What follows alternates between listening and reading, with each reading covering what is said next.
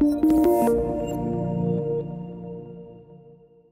the next step then, the next boards, you just put them on like normal.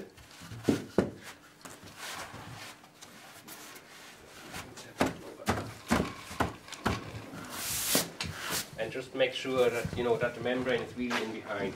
And now you have a situation, if you get rain or anything on top of it, it flows off the board onto the membrane, onto your bitumen fed, into the gutter. So, taping those, you can use the Vana tape, the Tesco Vana Proclaimer tape. So,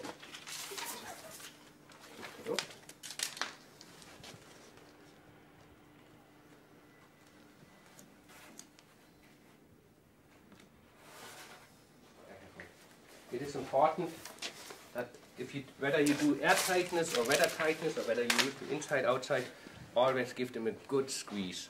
Really rub them on. And the best is ecological building systems. They give you those plastic spatulas with every box of tape. But the initial pressure on it is important to get a good bond, and eventually along the ceiling. So that's the start really. Now, for installing it, it is actually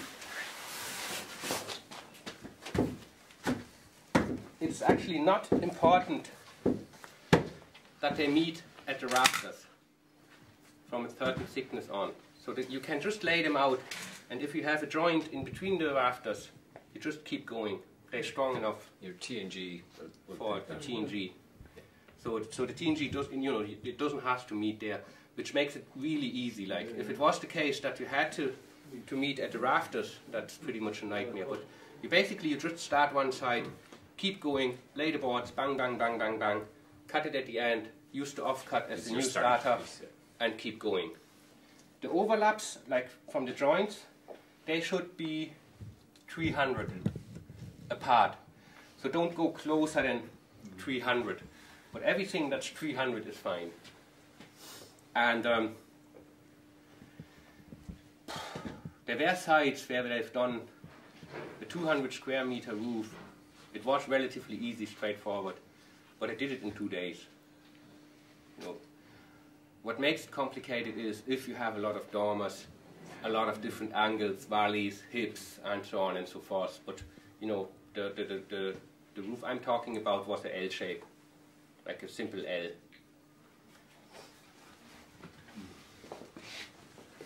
So for areas like around the chimney and so on, I do like to actually cut the angles as well. Just make sure you have, you're not leaving any gaps or stuff like.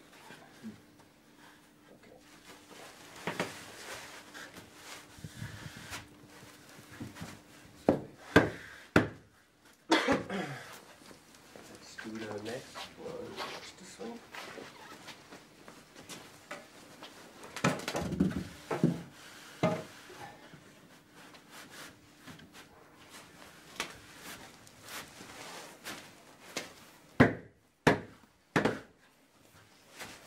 So, if you do your first job, you might need to get a little bit used to it. Just the way you handle them, and as Uli said, don't grab them here at the corners and break them off and stuff like so. Just be a little bit careful. But after a while, it's really easy, and it's a pleasure actually working with them. Like they don't stink, they don't itch, they're not too heavy. I walk in there.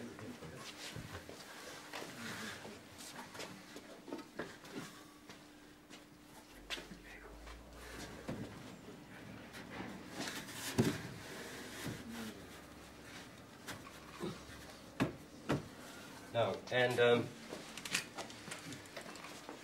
Uli mentioned it in his presentation. You have the dotted line here, and this is the mark where you should bring the overlap to. You see, it is unavoidable no matter how good you are, you're gonna be a little bit out of line somewhere, like, you know.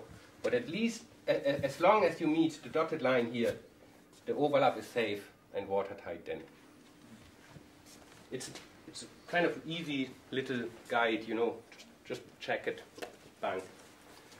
Before we put down the buttons, I would like to show a couple of details on it. I always start at the bottom. So, like if you do air tightness, it doesn't really matter if a membrane overlaps this way or that way. You know, there's no water, there's no nothing. On a roof, you always start at the bottom and work your way up, no matter what you do. And it's even with the taping, I do the same. So if I have taping to do, I wouldn't tape this one here first and then this, but I always start with the bottom part. And here it is easy enough. You know, I would start with actually taping the membrane to whatever face, surface, material you have at the bottom of the dormer. Most of the time it would be something like an OSB board. I just trim that back a bit because I want to meet the masking tape so that we can have a chance to take it off at a later stage.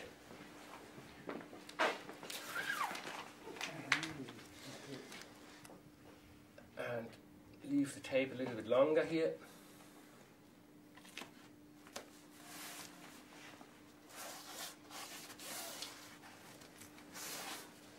And again, always use this press fix yoke. So, tape it on. And then for the corners, there's the detail where you just cut it this way, bend it over, and the next tape then will overlap it. And now we come to a bit of the finer details. Just here, just this little area here, I can't really tape it. So I'm leaving a little bit of a gap there. And this is where you use the mastic mentioned by Uli before. So that would be the mastic from Gutex. But Gutex actually stands over,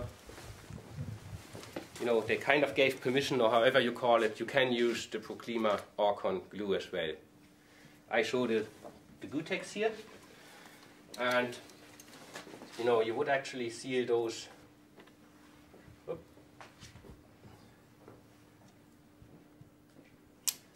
would actually seal those little corners there as well.